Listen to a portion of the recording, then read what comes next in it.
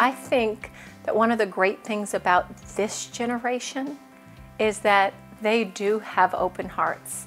And even though they are self-absorbed 15-year-olds, they are compassionate 15-year-olds.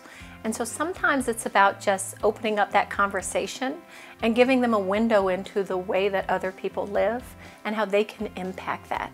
And I think So gives you the tools to have that conversation. And often we don't have tools to have the conversation because we're Instagramming and we're Snapchatting and we're doing lots of things in the social media space that is about, hey, I'm a 15-year-old, look at me.